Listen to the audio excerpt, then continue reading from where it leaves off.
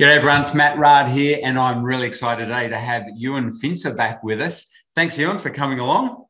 Thanks, Matt. Good to be back. Yeah, it's really cool. What I'll do is if some of you may not have heard Ewen's story, but it was just 7 years ago that Ewen was doing everything himself, from keyword research, actually building the websites, writing articles, just like a lot of you guys are if you're starting out on this journey. But what we're really excited about is fast forward to today. Of course, as you may have seen in our other interview, Ewen now has a multi-million-dollar content portfolio, a content website portfolio, and he's raised millions of dollars to do that. And so at one of our recent boot camps, we had Ewen come along and talk to our guys, and the feedback was just so phenomenal. And Ewen shared some really cool updates on what it's like to launch.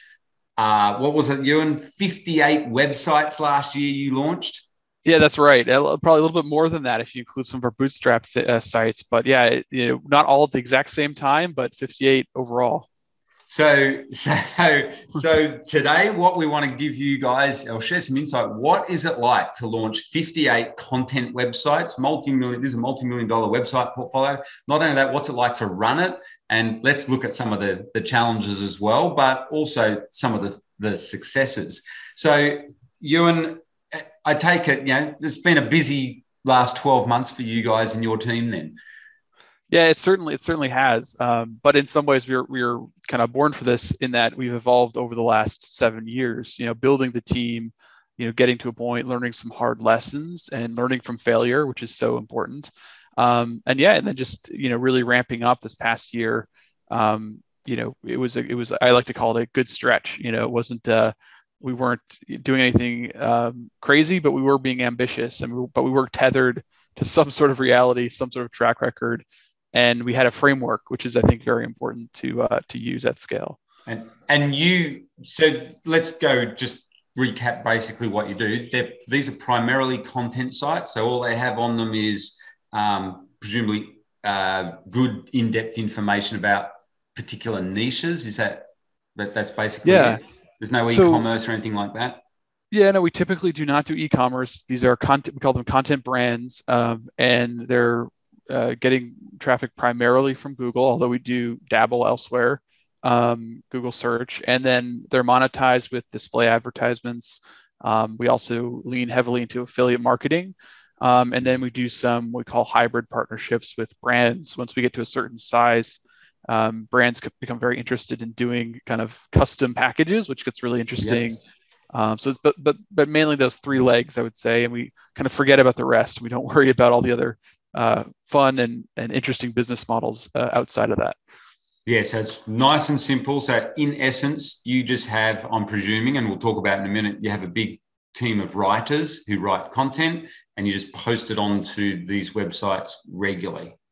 Yeah, that's correct. So, obviously the writers are the heart and soul of the company. We wouldn't be anywhere without them. And, we have over 200 writers kind of in our Rolodex, all sorts of different backgrounds and experiences. In general, we like to find experts in their field who happen to know how to write versus finding expert copywriters. That's maybe a little bit of a distinction, but I think it's very important. And then we have a team of formatters and I call them like the production editors who they're working on getting the sites live. Getting the sites and the content live. And then we have our top line editors who are looking at, our SOPs, our content guidelines, more of our editorial substance. And then at the very high end, we've now started, we have this new role, managing editor, which is essentially someone who has deep subject matter expertise in a given genre. And they are responsible for a basket or even a whole portfolio of similarly themed sites. And so it's kind of our newest iteration. And at the very top, we have myself and our C-suite. We have Amy, who's COO, and then we have Victoria, who is our Chief Revenue Officer. We have kind of fractional CTO support and fractional CFO. But at the end of the day, we're not very corporate. Everyone's a remote company, so we have these roles, but they're very unique to our content business, and you probably wouldn't. When I say CFO or I say CRO, they're probably very different than what Wall Street thinks of those terms. Yeah, so you all work from home like we all do, and isn't it funny how the world's changed?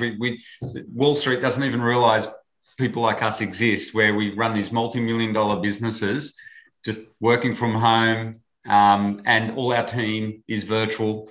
It's a pretty cool way to live, isn't it? Yeah, and it's funny because we've been doing this forever. I've been doing this Yeah. for years, and so COVID didn't really change much. Everyone else kind of had to catch up a little bit, which for better or for worse, that was probably an advantage for us. So really the essence of this business for you. So I want to reiterate to everyone listening. Ewen builds content sites from scratch. He's not even out there buying them. These are brand new sites. So there's nothing out there. And then Ewen comes along and picks a niche and puts lots of content on there, and he does it at scale and very, very quickly. So there's a lot of questions that we get asked you. And when we talk about you, and you saw at our boot camp all the really cool questions, people loved your presentation. Let's start out with, how do you find your niches? Like what insights can you give us there?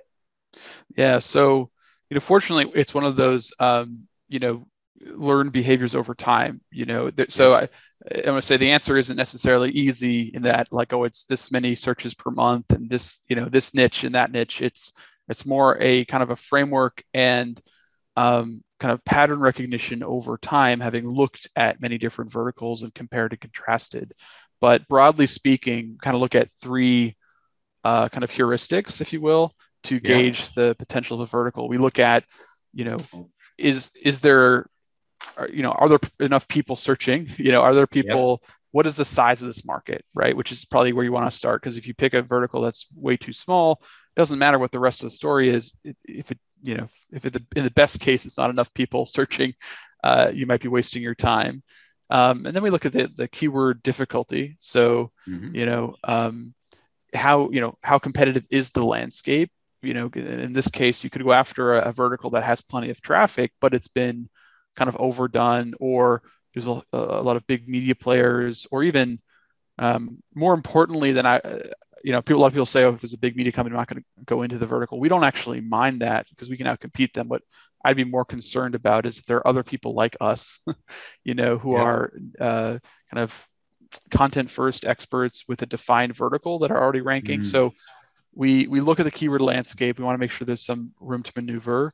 And then the final step is the juice worth the squeeze? So assuming you have the first two, which is great, it's probably a better niche than not. What is the value?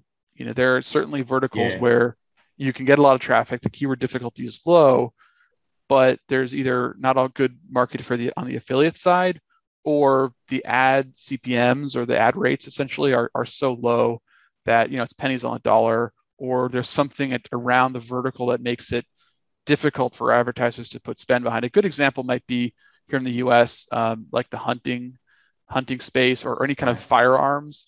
There's ways to monetize that, but because of the restrictions on advertising, it can be quite difficult to get a good display ad network in place.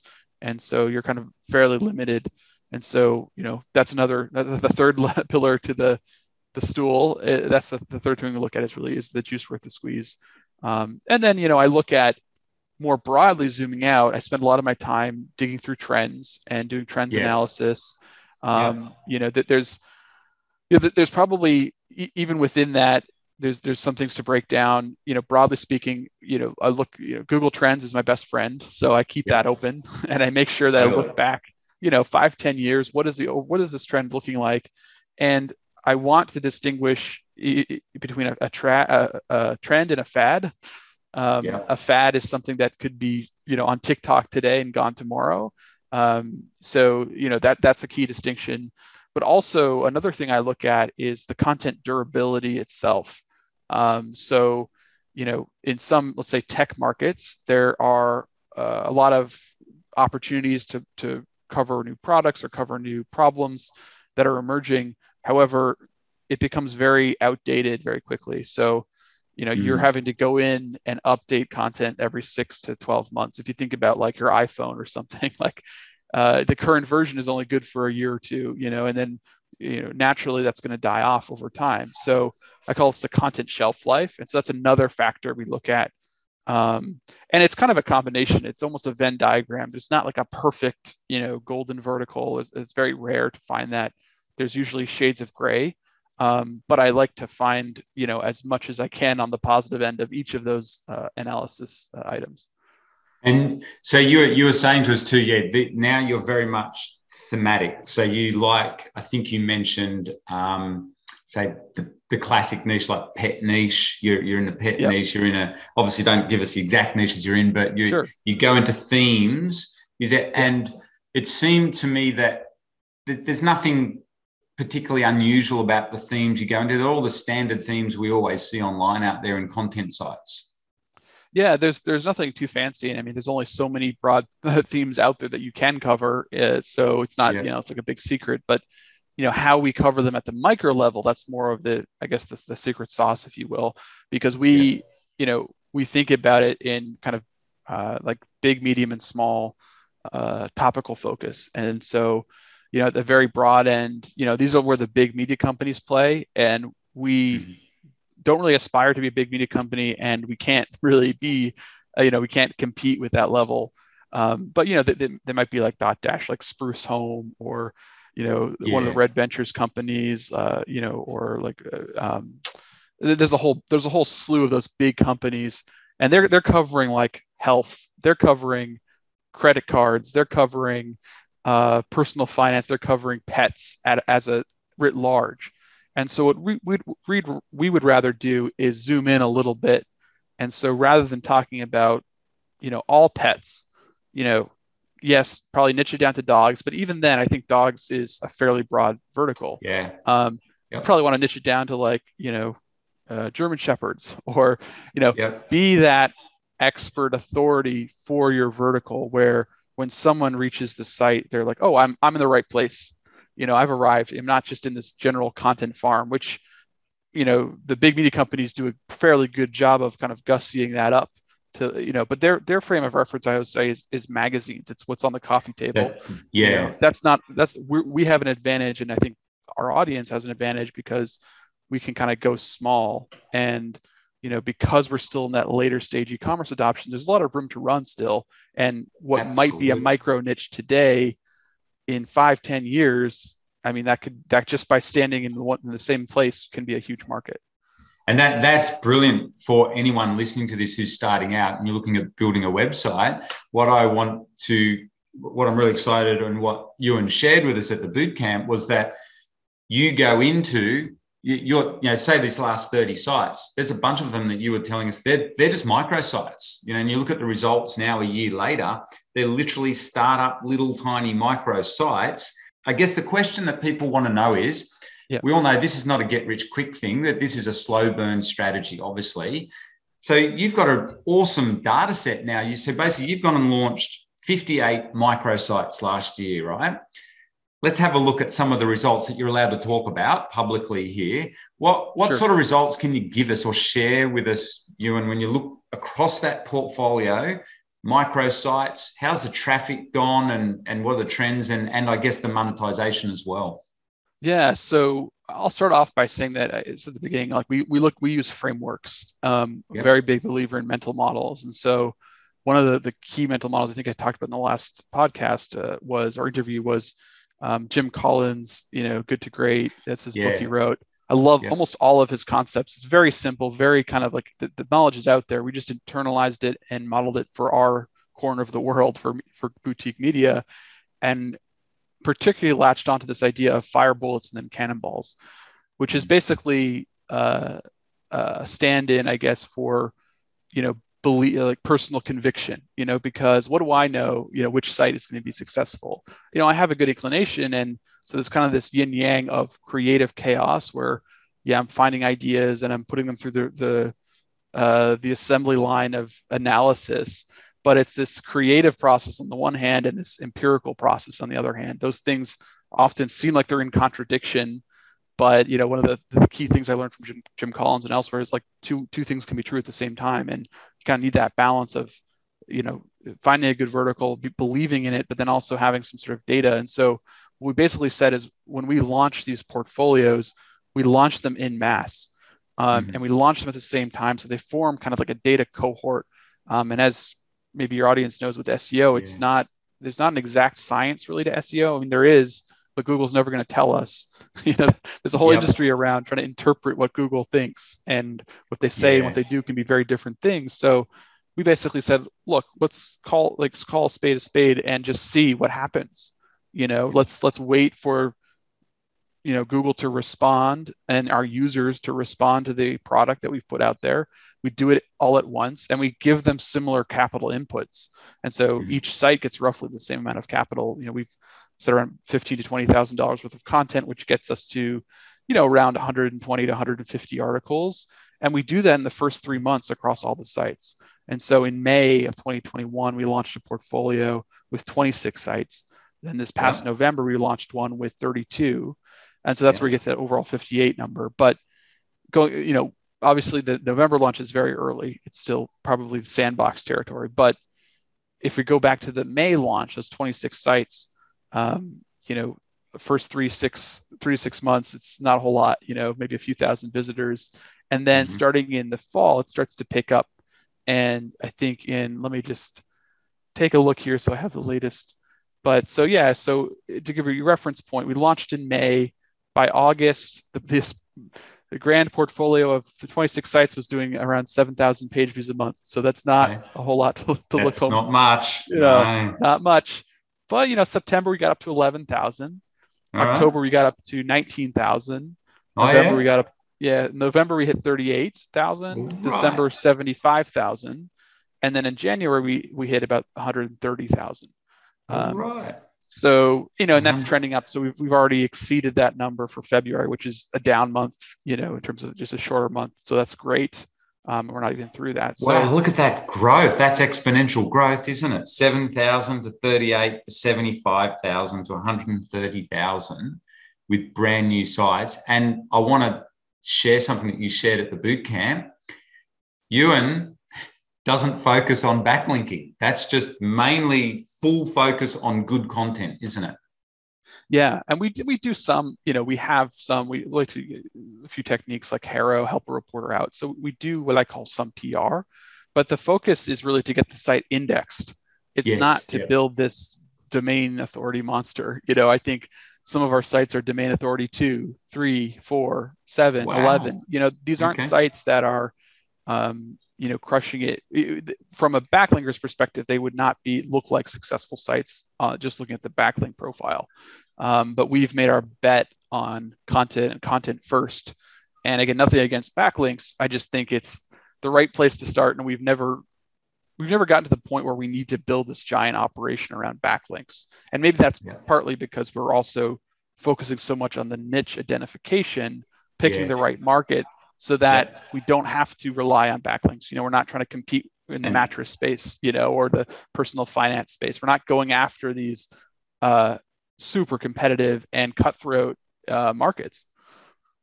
And you're just making me, this is perfect, Ewan, absolutely perfect. Because I just realized anyone listening, you guys, Ewan is doing what you guys are doing, but at scale. So you just heard, these are the standard little startup sites all of you listening here should be building. You should be building these websites. Small domain authority, 2 to 11. And but it's content. And I think it gives you, and it gives a really good, what an awesome study set, because now we know what happens when you launch a site rapidly. If you've done good keyword research and niche research, 120 to 150 articles, the traffic has gone exponential. I'm guessing within those, across that portfolio, actually, I've got another question that did come up because it looks so simple. Just what I've just described is literally doing what our students are doing, but at scale. So it looks really simple. But can you talk to us about what's the reality, the challenges of getting to where you're at? Because, launching 30 sites, it rolls off the tongue, got all these writers, it's easy. All we're doing is just posting content. It's a walk in the park. What are the actual challenges? Because you remember 7 years ago, you were probably like our typical student building 1 to 3 websites. Can you talk us through kind of what happens at that point if any of us want to go, like if some of our students want to go bigger like you, what are the challenges that they're going to face there? Sure. And I'll say up front, it's not like the way we've built our company is not the right way. It's just a way, and everyone's different. And I think, I look at some people that have one or two sites that are gangbusters, and I'm like, wow, I'm a little jealous of that because we have to manage all these sites. And, so. Well, like our student Lisa at the boot camp. Yes. She just focused on one website. You met her and, 7 figures. Lisa was great. Yeah. And that's, I think a lot of people, that's realistic, and that, but that is in and of itself is such an important point, someone on their own. And I think Lisa mentioned, I think you had said, "Oh, Lisa, you have a couple writers, right?" And she was like, "Actually, no." Like, she's like, "No, I do most of it myself." And that was surprising. But I think that's true. Like, this is a business that doesn't have to scale to be successful, but it can scale and be quite successful. So it's kind of this choice, and it's also not like you have to.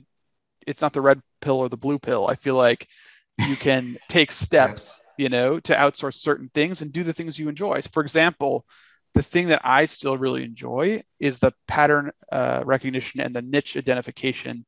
And I love doing keyword research. So we have some data analysts that support that effort, but if I did nothing else, I would be doing that, if that makes sense. Regardless of what industry I was in, I'd be looking at trends and doing a lot of reading and research.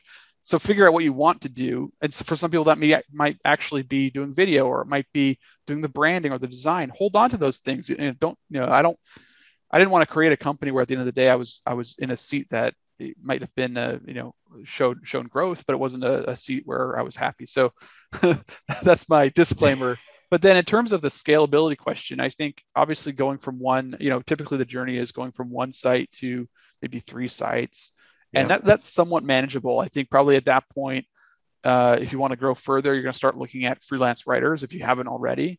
And that's a fairly well-defined market. You can go out to Upwork, you can go on the job boards.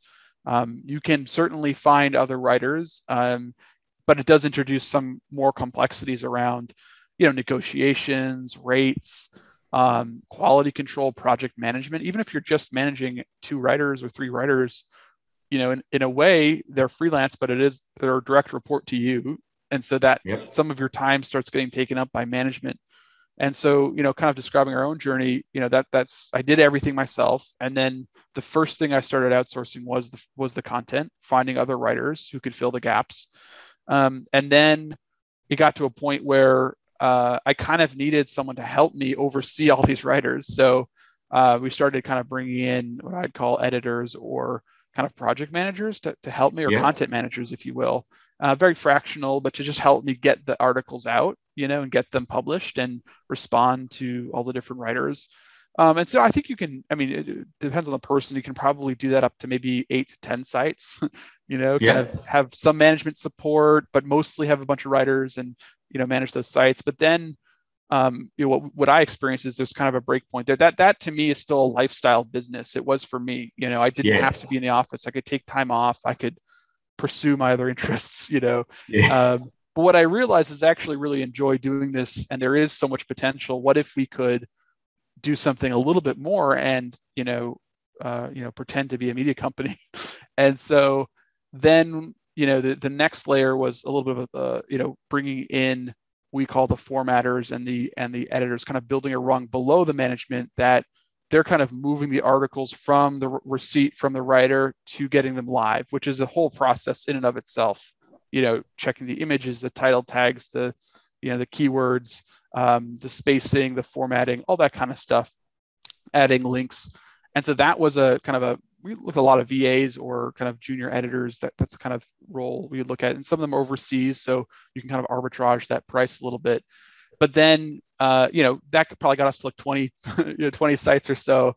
And then, back in 2017, that's where I kind of was connected to different capital sources. And so that kind of allowed me to think a little bit bigger. What if we kind of scaled it up even more? And we had actually tried to do some acquisitions. Some of them worked out nicely. Some of them didn't. And so that was, if you kind of remember back, that was my kind of my Waterloo in a way. Like that was the moment where I was like, oh, you know, I always thought acquisitions were the way to go, but, you know, having had a couple of experiences where they declined significantly, I realized there's some advantage to the way we were doing things. And if only we could systemize that, you know, if only we could create a scalable system around it. And so then we started building on kind of the additional layers of, I would call the HQ support staff. So the COO, the operations team, the monetization team, the design team, because then we can start, you know, cycling through these assets, and they have a maintenance schedule. And, you know, once you get, I think, above 20 to 30 sites, you know, you kind of do need not just kind of direct managers of the content, you need people that will kind of do the things that you would be doing, you know, thinking about the brand, you know, thinking about the design, the messaging, and things like that.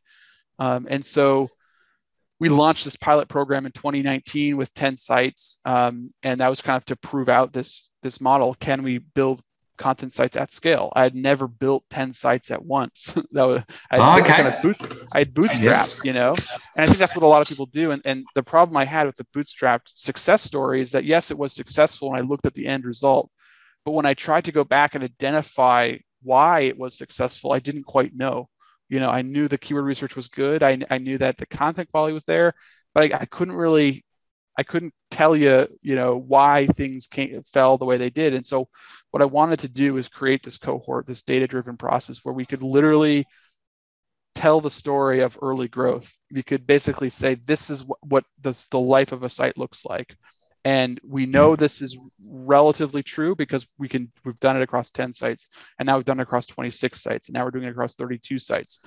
And so our data fidelity gets better as we do more and as we analyze the data. And so today, kind of bring up to speed, we have like our senior team, operations COO, we have our CRO, we have, like I talked about, but we also have built tech infrastructure to support that. So we have something we call it the content conveyor belt, which is basically a centralized WordPress login that manages all of the sites, all the content. And so what it does is basically a writer can log in, and they're tagged to certain sites. And so they only see the articles that they've been tagged to, and they might all have custom rate cards, and they might have rate cards for different sites. Like a certain site is more technical, so it's a higher rate card.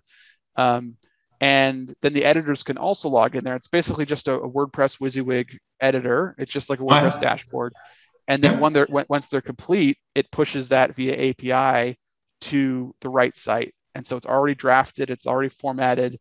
And then it has a payment utility, so we can do mass pay, one click of the button, and just export a spreadsheet into PayPal.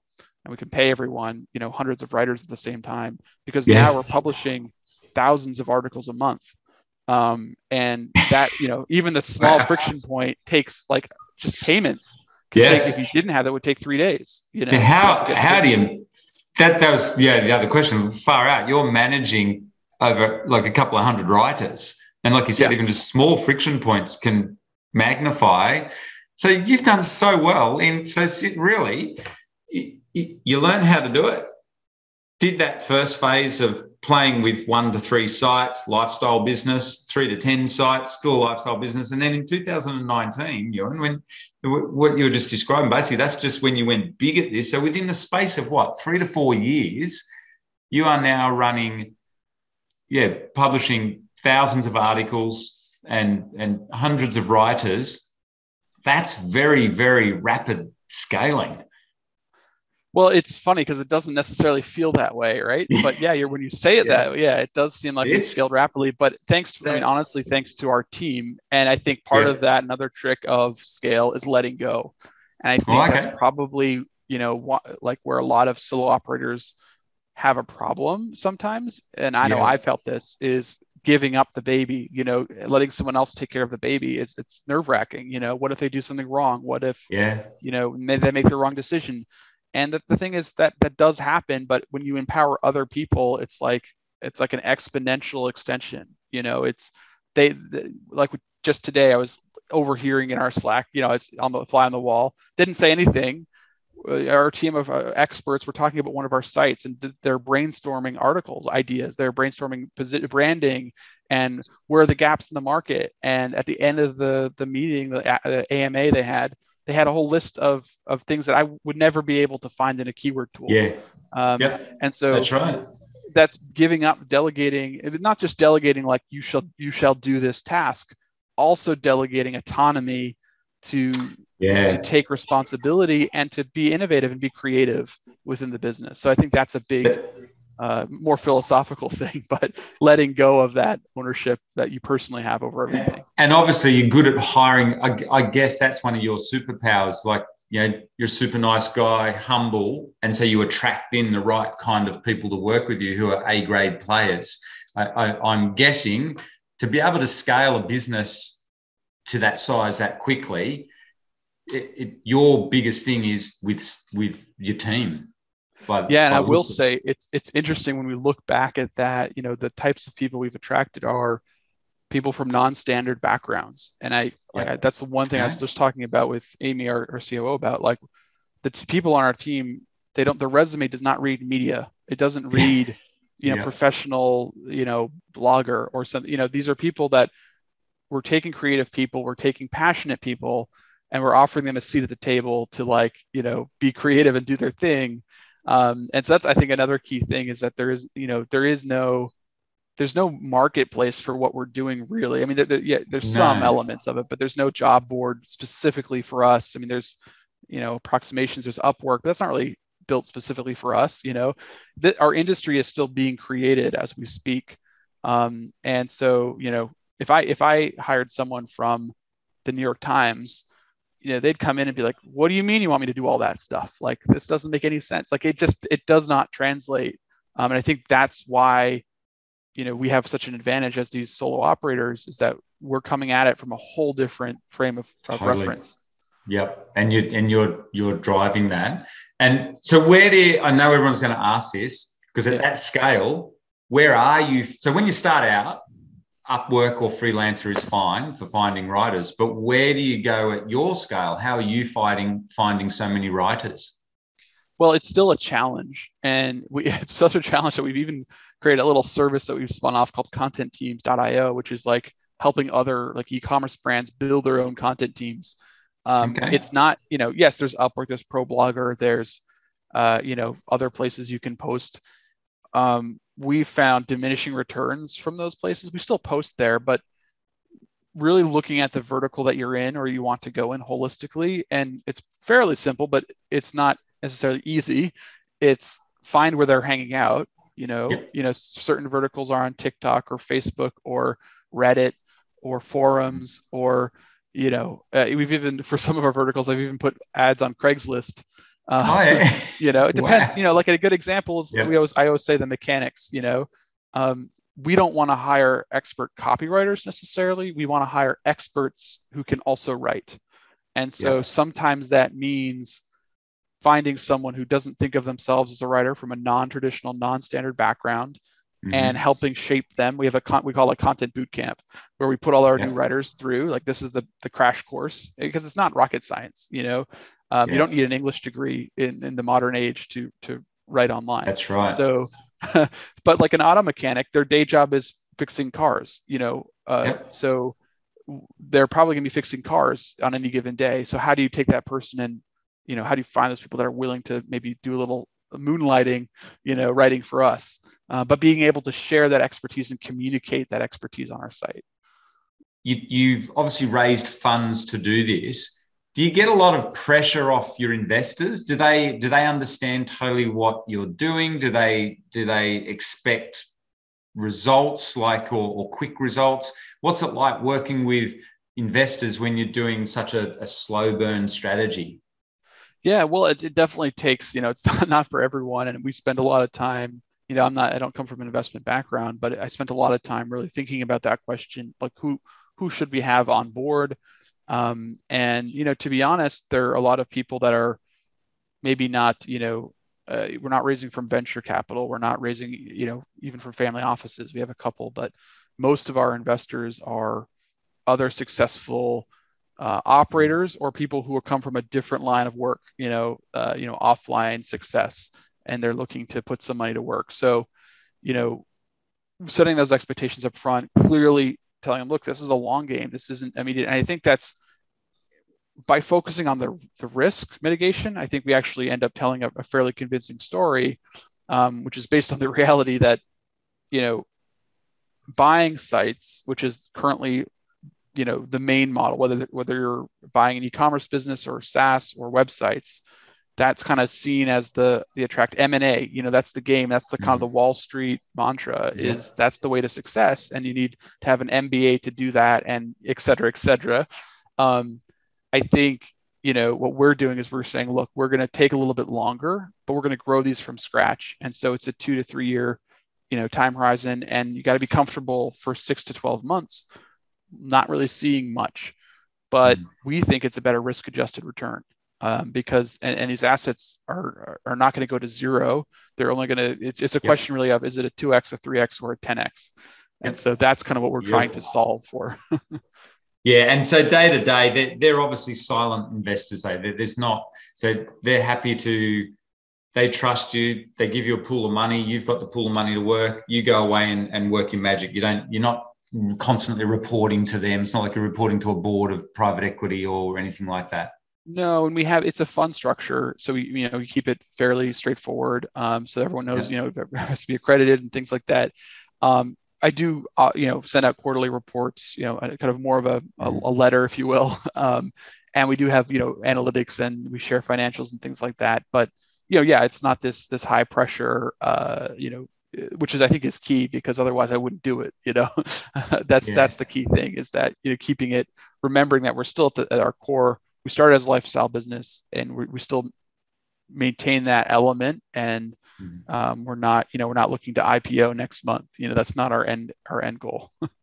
So wow, what a journey, you. And I bet you when you started out, 7 years ago, you didn't think you'd be sitting here today, managing people's money, multi-million-dollar website portfolio. So what's next over the next few years? What do you have, bigger and bigger goals, or you just rinse and repeat? What's your goals? We want, first and foremost, to have fun with what we're doing and become domain experts in what we're doing, and to love the process and the craft. That's really, really important for everyone, from what I do down to the writers, to really enjoy. And, I wish I could share the Slack messages we get on a daily basis from writers being like, man, this is amazing. I've never had someone ask me to share my personal opinion in my story.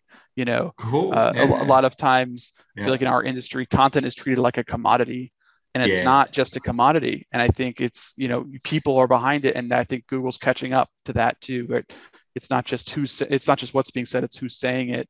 And so if we can create a vector, I guess, for experts to communicate, their knowledge or domain expertise, and become better at building and managing websites, we're going to take it as far as we can. Which means, hey, if we can get to 50 million page views a month, in the next 5 years, that would be great. But, we also don't need to get there. We're happy. We're happy just doing what we're doing and enjoying the process. Awesome. That is unreal. Thanks so much for that, Ewen. It is just fantastic to give us that update. And we'd certainly love to hear another update in another year's time when you build out your next 50 websites. But thank you so much for being so sharing with our community, and also for coming along to our bootcamp as well. Thanks, Matt. Really appreciate it.